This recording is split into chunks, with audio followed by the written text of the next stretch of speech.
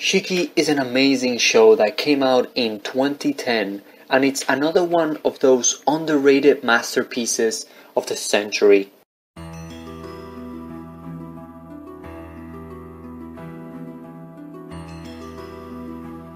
Having said that, there are many videos on YouTube already talking about Shiki's various themes. These include human struggle for survival, the tragedy of genocides and war, its efficient use of psychological horror, and the futility of vengeance, to name a few.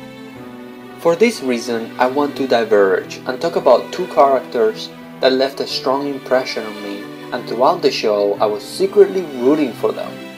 One of them is the Chad, Dr. Toshio Ozaki, my favorite character. I'm sorry, back to the video essay. You see, I feel like the Doctor doesn't get as much attention as he should. I mean, this man literally turned the tide against the Shiki by his clever manipulation and cunning. Sure, everything burned in the end, but he didn't willingly accept the villagers' fate without putting on a fight. One of my favorite scenes in the show is when he realizes that the Shiki are real, that it's not an epidemic. And even then, he stays true to science.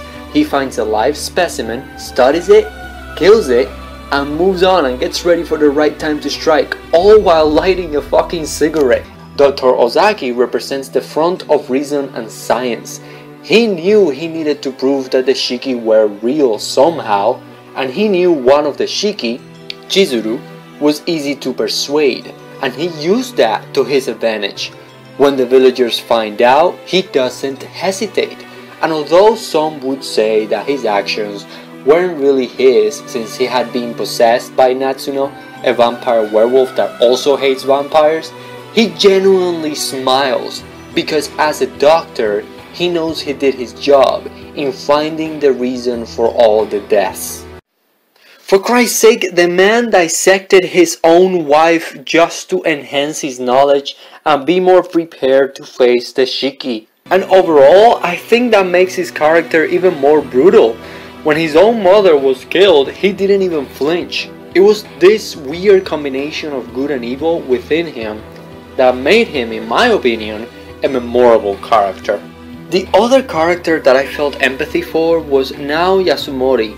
This is an interesting character because she doesn't appear as often as the other main protagonist of the show, yet all it took was one episode to make me feel for her. One of the things the show does well is constantly tie the supernatural with the real, and her character arc is no exception. She wanted to be with her family, she wanted to be happy. As she had a rough upbringing, it was thanks to her husband that she got all the love in the world. One must only feel sorry for her when all of that was completely lost when she became a Shiki. Abuse, neglect, and loneliness are probably the worst nightmares that a human being can experience when they're growing up. And all of this misery only leads to more misery later on in life, even when the person feels like they got over it.